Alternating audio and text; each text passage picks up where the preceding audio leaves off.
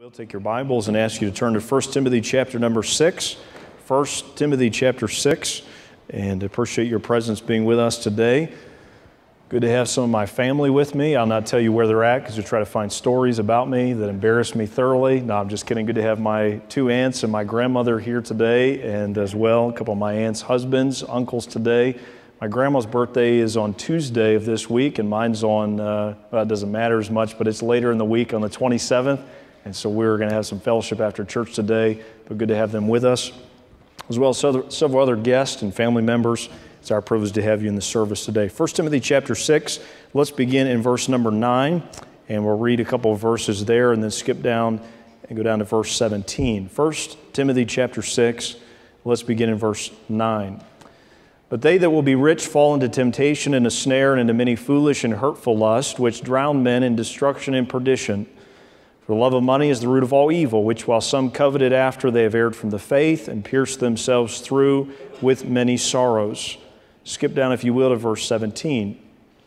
Charge them that are rich in this world that they be not high-minded, nor trust in uncertain riches, but in the living God, who giveth us richly all things to enjoy. That they do good, that they be rich in good works, ready to distribute, willing to communicate. Notice verse 19. Laying up in store for themselves a good foundation against the time to come, that they may lay hold on eternal life. This morning, we want to look at, both this morning and tonight, this subject of relocating, making the big move that produces in our lives stewardship and all the splendors and joys of it. Let's pray and ask God to help us today. Father, thank you for the joy it is to be in this setting today and to sing these songs of comfort and reminder, God, of who you are. And Lord, how stable and how sure our future is because of you.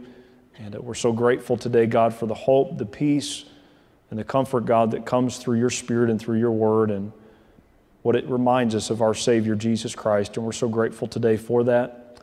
Father, as we now seek to steward and to manage and to properly do with what you've entrusted to us, God, may you help us today to see what we have in light of eternity. God, to use it for your glory and honor. May our faith be strengthened today. May our obedience be more fully implemented. And Lord, may each of us walk out today more in tune with your economy, with your plan, and with your purpose. And we'll thank you and praise you for what you do. In Christ's name, amen. The question this morning is this, and we'll answer this throughout the day, is are you willing and am I willing to move to the corner of Freedom Boulevard, which is what we're going to look at this morning, and Focus Lane? We're going to talk about this corner lot that each of us needs to move to in our stewardship if we're to experience all that God wants us to. Now, this morning, I want to begin by looking at what it means to be free as we steward everything we have in a way that pleases and honors God. Have you ever had a conversation with someone, you're on the phone with them, and they have several children in their life? And your conversation with them kind of feels like you're talking to 5 different people and they're talking, it kind of goes something like this. Yeah, I'd love to go shopping, a lady would say. Stop licking that. And what time was that? They just keep going back and forth, saying something to the kid and you're trying, would they say it to me? I wasn't licking the phone. I'm just talking to you here, just the fragmented aspects. Many times the blessings God gives us, our kids, we say that through gritted teeth, they're blessings, right, sometimes? That those blessings as well as others, often they own us more than we own them. And they control us and they hinder us and they often halt our full fellowship and blessing from God. And what I want to submit to us today is what we have and what we don't have is divinely orchestrated by God. And if we'll see what God has blessed us with from His view, it will only further enhance our liberty and our freedom to fellowship and to serve Him in a greater way. Often our stuff creates a great hindrance in our spiritual clarity and conviction. And as we lose from materialism, we are now able to freely serve the Lord. Now, what I want to do today here in this text is look at 2 freedoms or liberties that come to us when we steward everything we have in our for the Lord. And I hope that you'll embrace the truth and apply it as God leads. Number 1, you and I, when we are willing to steward as we should what God has entrusted, it frees us from the threats of materialism. It frees us from the threats of materialism. There was a story in a program on PBS a few years ago And the title of the program was something to the effect, it was talking about what he referred to as affluenza. And it defined affluenza as we just have too much, and with that comes certain maladies and sicknesses and weaknesses in our understanding. And in the program, it claimed the following, that by the age 20, we have seen 1 million TV commercials. By age 20, some of you do the math in your life, wherever you're at, how many you've seen in your stint here on this planet. Recently, secondly, it claimed more Americans declared bankruptcy than graduated from college. Number 3, 90% of divorce cases, in 90% of divorce cases, arguments about money played a prominent role. Number 4, the average American shops 6 hours a week while spending 40 minutes playing with his or her children. We are consumed, we are controlled by, and we are greatly hindered by the things we so want and desire and many times strive to enjoy. And I want to encourage you today to let God release you from that. Still some joy and some things they can benefit us in, but see it from God's perspective. A couple things under this I would give you. Number 1, God protects us when we are stewarding properly. He protects us from dissatisfaction. Dissatisfaction. Would you look again at our text at verse number 9? It says, "But they that will be rich fall into temptation and a snare." When we steward as we should, God protects us from the dissatisfaction that comes. Notice he says in verse 9, "They that will be rich." There's a want to be rich. It doesn't matter whether you're rich or poor or somewhere in the middle. This morning, it is a desire for riches that poses a great threat to our future with the Lord. Someone said this, people tend to run out of money before mirages. So they cling to the myth that things they can't afford will satisfy them. If you notice that, there's always one, if I just had that, then I would be satisfied. The problem is we always have at least something else that we think will satisfy. You ever notice the wealthy in our economy and in our country, when you have it all, the dissatisfaction of that, and some of the celebrities of our day taking their own lives, destructive behavior because they've gotten there and there's no mirages left, and yet still there's a gnawing dissatisfaction in their heart. And I've found in my short lifespan, everything I've ever wanted, worldly speaking, doesn't quite live up to the hype. You want it, you look for it, you work for it, yet it always comes up empty if God is not a part of that process. Notice 2 things that it delivers us from in this area of dissatisfaction. First of all, number 1, in temptation. Notice he says, "For they that will be rich fall into temptation." Instead of giving satisfaction, riches create additional lust or desires. And these lusts demand being satisfied. Proverbs 27:20 says, "Hell and destruction are never full, so the eyes of man are never satisfied." And if you're looking to anything or anyone else besides God himself, you will continue to be dissatisfied. No matter how much you have, no matter how long you have it, God alone can satisfy the deep cravings of your heart. The covetous pursuit of money always leads to sin, and we see that. Have you ever said this or heard something? Just follow the money. Man, that reveals, doesn't corruption. It reveals the heart and the wrong motivation of so many. And it is only generosity that can release us from that pull of greed. Second, number 2, notice in verse 9, he goes on to say, "They that will be rich fall into temptation." Notice, "and a snare." Number 2, not only does God protect us from a dissatisfying temptation, but number 2, a dissatisfying trap. The trap. Any of you see the story this week in Wayne County? There was 850 pounds of beef stolen. Did any of you see this story? It just kind of has been going on this week. 3 or 4 folks stole here in Canaan Township up our way where we live. They stole 850 pounds of ground beef from what I understand of the story.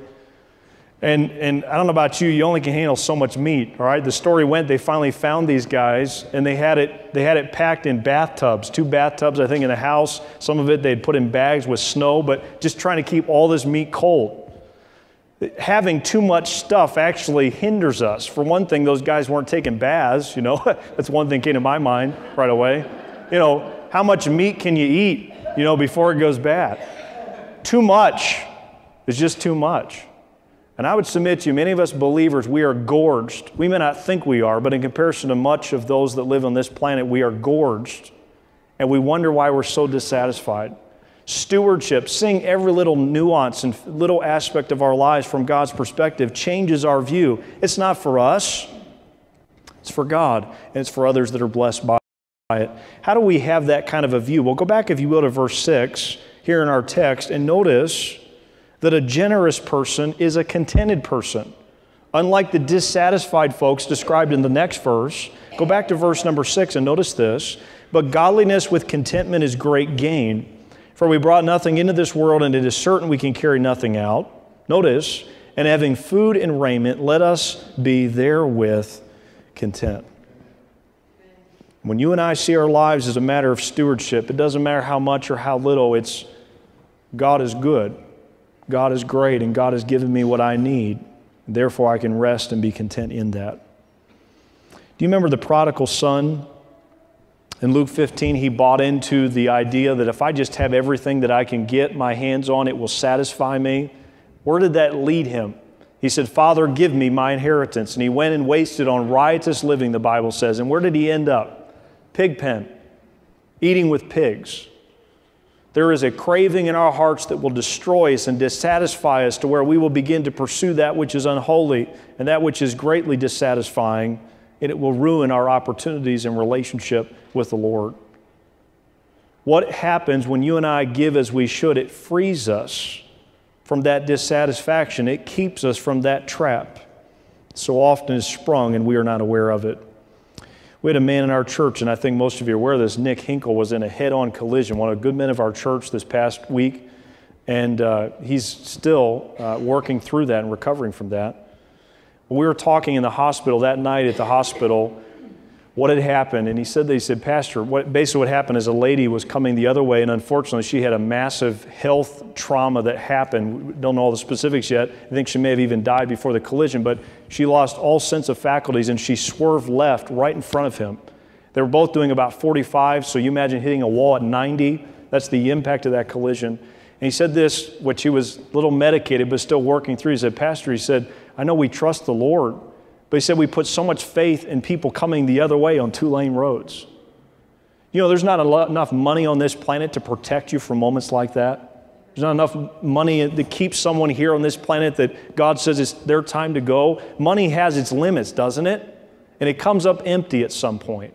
But when we use it for God's glory and our focus is ultimately on Him, it insulates us, it protects us from the traps and the temptations that come with that money. Only God-honoring generosity will protect you from being in want, as the prodigal son was, and to have deep satisfaction from the Lord. Now, secondly, if you will, notice that back in verse 9, the end of verse 9. There's a second protection that God gives when we steward our lives, our resources, our abilities in a way that please Him. Notice it, the end of the verse. They that will be rich fall in temptation and a snare, and into many foolish and hurtful lusts, which drown men in destruction and perdition. Number two, God protects us as we steward properly, as we make that move from the destruction of materialism. Not just the dissatisfaction, but the destruction. I don't know if you saw this or not, but there was a story in the news this past week that they have gotten the first artificial heart to take hold in a 71-year-old gentleman. And the intention is this: it's an artificial heart. It's made and structured just like a human heart, some of the components of it. But they've done all this technology, and they said at most it will last for 2 years, 2 to 3 years. And they talked about the billions of dollars that had been invested and would be invested in creating an artificial heart. You know that our heart at some point will stop? At some point our heart will stop craving and longing for what it has. Our heart is weak. Our heart is deceptive. And if we let our heart's desires go unchecked, they will destroy us. They will hinder us. Notice two things that happen when our heart is full of our own desires as opposed to God's. In verse 10 he says, or verse 9 he says, foolish and hurtful lust.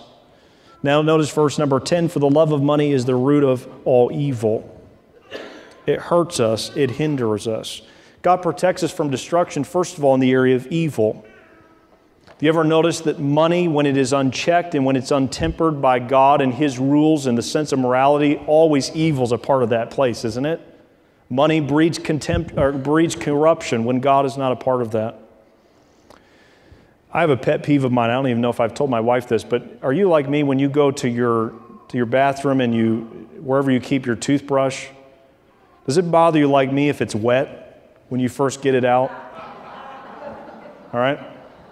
I like my toothbrush dry, as in it wasn't used this morning by my son or my wife to maybe clean the tile on the floor or whatever. I like a dry toothbrush, and I like it when I walk in, the bristles to be pointing maybe the opposite direction of the other bristles in that little cylinder you got in. You follow my drift? I like it to be pure. I like it to be separate. If we're not careful, we fail to connect the dots between unchecked appetite for material things and the evil that always accompanies it. You cannot, without God, separate materialism and evil. They go together. They feed upon one another. But as we use what we have for God's glory, it purifies and it refines us. So I would submit to you this morning in verse 9, if they that will be rich have all of these challenges in their life and all of these threats, then they who do not desire to be rich and instead desire to use their resources for God's glory, protect themselves and preserve themselves in the sight of God. May I encourage you this morning to let God work in your heart in this area. Loving what money can do for God and others protects us from a love of money, which in and of itself always produces evil. It is the root of all evil. Secondly, notice in verse number 9, he goes on to say, or verse 10, while some coveted after, they have erred from the faith and pierced themselves through with many sorrows. God protects us from evil when we steward as we should. Number 2, He protects us from error. He protects us from error. I saw a statement the other day. Someone said this, you know how you can smack something to get it to work? I wish I could do that for other people. Just come on, do what you're supposed to. Get back in line. I think God many times in our lives is trying to take the things that we have and trying to encourage us and challenge. Listen, use this for me. Use this for my glory. Don't use this to go do your own thing. As we do so, we err from the faith. Quick example of that. Would you go to Matthew 19? Hold your place there if you would, please, in 1 Timothy 6. Go over to Matthew chapter 19 and verse 16. And I'd challenge you to see yourself in this story. Don't be overly critical of this young man. Let God use it in your heart to challenge your own thinking where there is a parallel in your own priorities. Matthew chapter 19, and if you would, please look at verse 16. Christ has this young ruler who is also a rich ruler come to him. And in Matthew chapter 19 and verse 16, it says this, and behold, one came and said unto him, Good master, what good thing shall I do that I may have eternal life? And he said unto him, Why callest thou me good? There is none good but one, that is God. But if thou wilt enter into life, keep the commandments. And obviously God did this to test him and to refine his understanding. And he goes through and says, I've kept all of these commands from my youth up. Notice now he says in verse 20, What lack I yet? He knew something was still missing. He's rich. He's religious. He's got all the things we normally associate with someone who is doing what they're supposed to. And yet he knew something was missing. Notice what Christ says in verse 21. Jesus said unto him, If thou wilt be perfect, go and sell that thou hast, and give to the poor, and thou shalt have treasure in heaven, and come and follow me. Notice this now, verse 22. But when the young man heard that saying, he went away sorrowful, for he had great possessions. Notice back in our text there in 1 Timothy chapter 6 that it says, have pierced themselves through with many sorrows. Ultimately, where wealth will lead us, where talent will lead us, anything God gifts us with, if we use it for ourselves, it will lead to error. It will lead to destructive, faulty decisions. Giving is the only antidote to materialism. Giving is joyful surrender to the greater person and agenda of God, and it dethrones ourselves and it exalts God. There was a story the other day I read of a lady. Her name was Hetty, H-E-T-T-Y Green. According to the Guinness Book of World Records, Hetty Green is on record as being the biggest miser who ever lived. Story is told that her father died when she was 30, leaving her with an inheritance of more than $100 million in today's money. Though it was unusual for a woman to be involved with banking and investing at that time, she concentrated all of her efforts and attentions on growing the family fortune. Her focus on money drove a wedge between her husband and their two children, and the family was scattered. She was known for eating cold oatmeal to save money for heating and washing only the hem of her dress to save money on soap. She was sometimes called the Witch of Wall Street. And this was fascinating to me, just challenging. When her son Ned broke his leg as a boy, she tried to have him treated in a free clinic for the poor before treating him at home. His leg would later have to be amputated. Hetty Green was worth the equivalent of some $4 billion today when she died. But she died alone and miserable. And we've all met miserable, wealthy folks, haven't we? Wealthy in their abilities. They've got talent, man, we'd love to have. They've got resources. They've got time. They've got whatever. That in and of itself does not bring joy. In fact, it brings misery when God's not a part of the equation. I encourage you today to let God in on what He's given to you and to direct you in it. Secondly, number two, not only does God provide freedom in the area of materialism, that's kind of the negative side of the coin, but number two, we also now, if we are stewarding properly, we are able to become free to trust God. Would you go now to the last three verses we read together a moment ago, beginning in verse 17. So we become free from the threats of materialism. Number two, we become free to trust God. Verse 17, charge them that are rich in this world that they be not high-minded, notice, nor trust in uncertain riches, but, and it's insinuated based on the previous phrase, that we would trust in the living God who giveth us richly all things to enjoy. And so as we steward properly, we are able now to freely, with abandonment, trust in God. The other day I was coming home. In fact, I was coming home from visiting one of the hospital visits. It's been, obviously, as you know, a busy week for us, a ministry. Many of you have been encouraging and helpful. But I was coming home from the hospital. I believe it was from seeing Nick in Akron General. And my wife called me, and she said, I've got a little problem here at the house.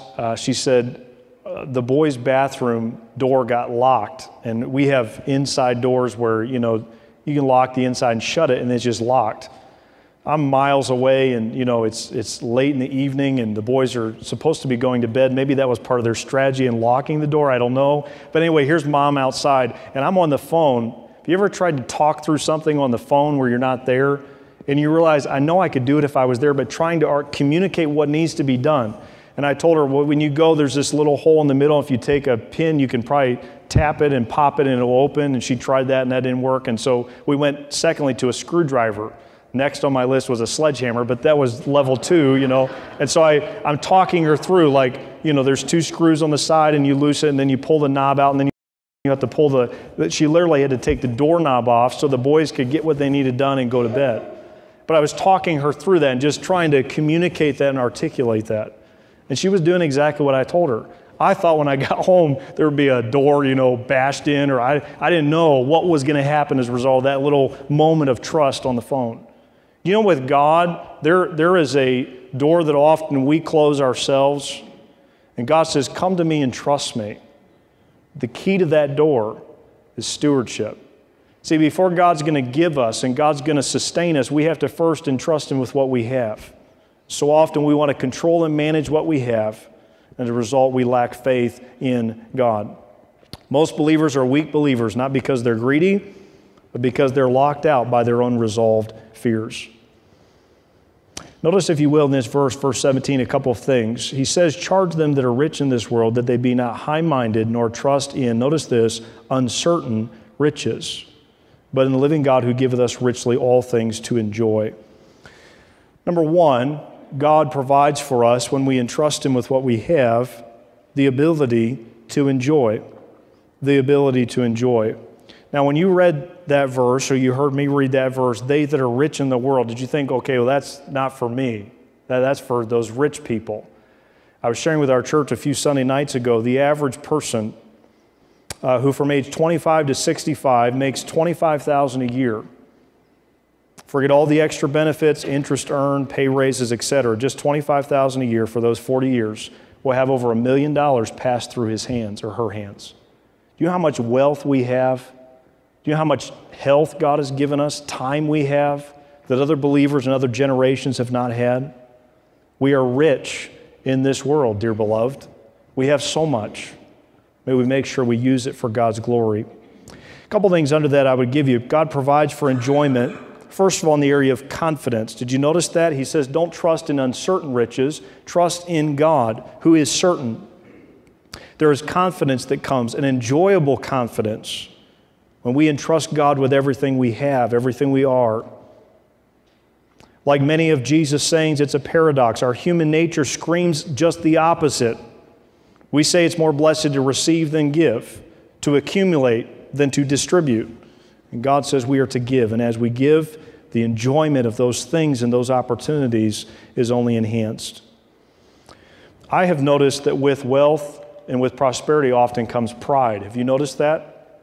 With my money, I can take care of anything. With my abilities, I can do anything I want. But it is a steward that humbly acknowledges God has given, God has blessed. It puts our confidence not in ourselves, but in the God who gave it. Deuteronomy 8, verse 18 says, "But thou shalt remember the Lord thy God, for it is he that giveth thee power to get wealth." The possessing of material wealth ought to humble a person and cause him or her to glorify God, not himself. And I would submit to you, when we give ourselves to God, it only enhances our dependence upon that God. Second, number 2, notice the end of verse 17. He says, "Which giveth us richly," notice, "all things to enjoy." All things to enjoy. As a teenager and a young adult, I had to work through this in my own mind, where if I give God all that I have, am I going to get all that I want? Am I getting all that I need? If I surrender to God, am I going to miss something that my buddies won't? Or am I not going to have something that others that I know and interact with have? One of the things I love about stewardship is this: by giving God everything, God says we will have richly all things to enjoy. We're not going to miss anything by giving our time to God this week, by giving Him our resources, by giving Him our abilities. We're not going to miss anything. We're going to have all things that God wants us to experience. Matthew 6:33, "Seek ye first the kingdom of God and His righteousness, and all these things shall be added unto you." As I mentioned, two of my aunts are here today. My Aunt Diana, who's had some health concerns recently, is not here. My mom's oldest sister. And I get a birthday card from her every year, and all of us nieces and nephews do. And Aunt Diana always has in that card, happy birthday, and a thoughtful scripture verse or something, very encouraging spiritually to me as an aunt. But she always puts inside of that what is just, I know it's going to be there every year. I haven't gotten a birthday card from her yet this year, maybe not with her health concerns, but every year when I open it up, it's got her name and everything, but there's always this little bump you can feel if you rub your hand across that envelope. And when you open up, there's a stick of gum, flat piece of Wrigley's or something. And I mean, I'm in my mid-30s and I still get a stick of gum for my birthday from my Aunt Diana. And I know it's going to be there every year. And usually what I do is I open up that card, and as I begin to read the sweet things she's saying, I chew on the sweet things she gave me. And I just, something I've done since a kid. And it's enjoyable to experience her love and her appreciation for me. You know that enjoying what is on this planet doesn't just happen. God has to enable you to enjoy it. You can be miserable with every comfort at your disposal. Everything you could ever want, you can have it and still be miserable. We have emotions. There's a depth to us that's beyond just the superficial. But God says, I will not only give you things, I will cause you to enjoy those things, to experience the pleasure and purpose in which I've given them to you. Our God-given resources should not make us a consumer. They should not make us a miser. They should motivate us to become a person who enjoys the purpose for which God has given them. Notice, secondly, if you will, a couple things about this confidence. And secondly, notice the end of verse, I meant to give this to you. Number 2, comprehensive, and we'll move on. This allness of our stewardship. God gives us something not just to have, but to hold and to enjoy. Secondly and lastly, look, if you will, verse 18. That they do good. Once we have these things, we're enjoying these things. Notice that they do good, that they be rich in good works, ready to distribute, willing to communicate. Number 2, God provides not just enjoyment with that which we have, but employment. Employment. We are to use, we are to work with that which God has entrusted to us. I read a story the other day of a pizza delivery guy, and he brought the pizza to the house, and this young teenage kid came to the door, and you know how pizza guys do. They pop out the pizzas, and you exchange money for what the pizza is, and the pizza delivery guy gave the amount to this teenage boy, and the boy handed him the money. In fact, it was a check. And so out of his hand with the check in, he gave the check, and then the teenager noticed that in his other hand were 3 $1 bills. And the pizza guy took the check, and there was kind of an awkward moment. The kid took the pizzas. And finally, the teenager said, could that right there in your other hand, could that be my tip? And the teenage boy thought for a moment. He said, yeah, not bad for just walking a few steps to get the pizza. Do you know how often we misinterpret what is ours and what is for us and what is not for us? If we're not careful this morning, we miss out on why God has given us what we have. Those resources are for others. Those resources are for God. Two things and we'll be done. Number one, there's first of all enrichment that comes. We're able to enrich others. We're able to encourage others as we give as we're supposed to. We use our wealth, we use our talents, we use our time to share, to bless and to enrich others' lives. Barbara Bush, former First Lady, once said this: giving frees us from the familiar territory of our own needs by opening our mind to the unexplained worlds occupied by the needs of others. There's just something about it. You see someone else's need and you get to participate in that and encourage that person. What a joy, what a privilege. Now you will notice in verse 17 that he refers to those who are rich in this world. And then you notice in verse 18 he says, rich in good works. We're the one that makes the change. We have things God gives us. We now are able to enrich others. And as a result, we are rich in good works. Lastly, look at verse 19. And this is where the promise is and where the blessing is as we steward properly. Notice he says, laying up in store for themselves a good foundation against the time to come, that they may lay hold on eternal life. Number two, we also get employment that lasts into eternity. There's an eternal aspect of the work we do for God, the blessing we provide and encouragement to others. There was a picture the other day I saw of a cassette tape and a pencil. And they were asking the question to kind of test when you were raised. You know, the old cassette tapes. Some of you go back pre that, you know, the 8-track or something else. We won't go there today, but the cassette tape and a pencil. And they said, this dates you. Do you know the connection between the cassette tape and the pencil? How do you know the connection? All right. My boys, you take the pencil, the eraser, and you stick it in those little prongs. I don't know all the high tech. It wasn't real high tech, and you can rewind or fast forward. The other day we were watching one of my old basketball tapes at the house, and Dad brought a VHS player. We didn't have one.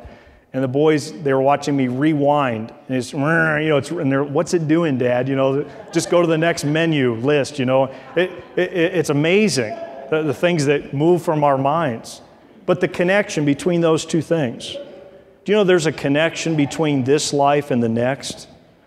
And a person that believes that automatically wants to steward everything in this life in light of what is to come. I'm not here today to get anything from you. I'm here to remind you there's much God wants to give you, and it's intimately connected to our stewardship in this life. There's an eternal dimension that motivates us and moves us to use our resources for God's glory and honor. Here's a statement. You may want to jot this down. Whatever is given to Christ is immediately touched with immortality. Whatever is given to Christ is immediately touched with immortality. 1 second of our time to share Christ. 1 moment in prayer, 1 moment working with our children, 1 moment working in ministry, 1 moment putting some money in, 1 moment developing our abilities. It matters. It's immortal. I've told our men many times, I love coming to church and doing the same thing I could do at my house, but it's different because I'm doing it for the Lord. I can mow grass, I can clean a bathroom, I can do something in my home, and it's just stuff. But when I do it for the Lord, it's now significant from an eternal view. I encourage you today to see that, enjoy that, embrace that for God's glory. Stewardship allows us to begin working now for the only boss that's in eternity. We don't have to wait till heaven to work for God and be employed by Him. We can start today. One last verse. Would you go to Hebrews chapter 11 as we wrap up our thoughts today? Hebrews chapter 11, and if you would please, verse 13. Hebrews chapter 11 and verse 13. There was a story as you're finding your spot there in the news. I don't know how many of the men in the room have a pickup truck, but if you've noticed in the news lately, there's some trends taking place as competition takes place between the automakers. And what they're now doing is beginning to design and prepare, I think in the next year or two, to unveil pickup trucks made almost completely out of aluminum. My thought is the pickup trucks I've ever had rust, so that was the first, hey, that's a good thing. But the primary reason why they're doing that is to lighten the trucks so that the fuel economy goes up. You know, there's still obviously the strength that's needed there, but they're trying to get lighter and leaner to be more efficient. And I would submit to you this morning, based on Hebrews chapter 11, that we travel a little too heavy. You ever tried traveling with a real heavy backpack on your shoulders? You've just lugged around unnecessary things. It encumbers you. It hinders you. Can I encourage you to lighten your load, lighten your perspective, and let God do in your heart what He's doing in mine? Hebrews 11, if you would, look at verse 13. Here's the mindset we should have. These all died in faith, not having received the promises. Notice this. But having seen them afar off, and were persuaded of them, and embraced them, and confessed that they were strangers and pilgrims on the earth. Frees us from the materialistic aspects of this life and focuses us upon that which is promised us. We can believe God that those things will shortly come. Someone said this, as long as I still have something, I believe I own it. But when I give it away, I relinquish control, power, and prestige. At the moment of release, the light turns on. The magic spell is broken. My mind clears. I recognize God as owner, myself as servant, and others as intended beneficiaries of what God has entrusted to me. Giving does not strip me of vested interest. Rather, it shifts my vested interest from earth to heaven, from self to God. Giving, notice, breaks me free from the gravitational hold of money and possessions. Giving shifts me to the new center of gravity, which is heaven. The question this morning is, are you willing to make the move to be free from the threats of materialism? They're eating alive our planet. They're ruining homes and families and marriages and ministries. Stuff is just stuff. God wants us to know more and experience more from Him. And second, number two, where you're doubting God and fearful, if you'll give yourself to Him, you're not free to trust Him. It's in His hands. It's in His control. We have some folks in the room I know of that have just lost their job this past week, and I pray for you, feel for you. Others have gone through great financial challenges. Maybe you've lost some of the abilities you used to have. But what you have left today, you're willing to give it to God, trust Him with it, ask Him to use you to do something great for His glory. May each of us surrender. May each of us steward in a way that pleases Him. Let's pray. Father, thank you today for your word.